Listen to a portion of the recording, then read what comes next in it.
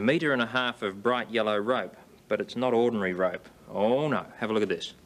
If I take a pair of scissors and cut it in halves, there we are, and then if I take the cut ends and push them back into the palm of my hand, and then also take the loose ends of the rope and push those up into the palm of my hand, and then say the magic words, Curiosity Show, and throw it in the air, have a look at that. The rope is now rejoined. Isn't that amazing? Not only that, you can't even see the join. The man is incredible. How did I do that? Any ideas at all? Do you suspect anything from the way I appear? What do you notice about me today? I'm wearing a jacket for the first time ever on the Curiosity Show. And if you suspected that that has something to do with the trick, you're absolutely correct.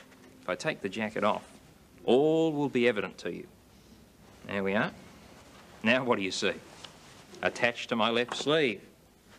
Safety pin, rubber band, actually 2 rubber bands, and a little piece of cut rope on the end. Now you can guess what I did, can't you? I started off with a tiny loop of rope attached to the rubber band. I have another piece here, so I'll show you how I set the whole thing up.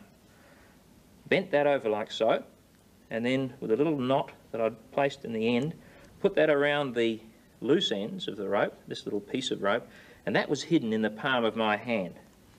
There we are. Twist it around a couple of times to make sure it stays in position. And here's the bit you didn't see. That was placed in that position with my thumb holding it in place. I had the back of my hand towards you. Then when I brought the other piece of rope up, I actually looped it through those fingers until it was halfway.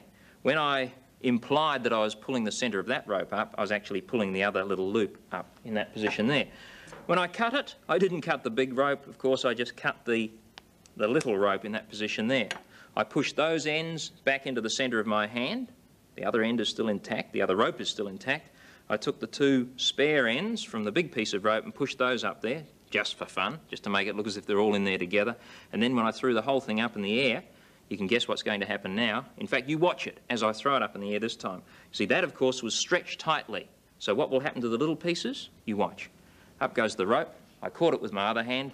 That time, the rubber band flicked the little pieces right over my shoulder. When I had my coat on, of course, they just pulled up my sleeve so that you couldn't see them. So that's a little rope trick for you to try on your friends. I want to know. Curiosity.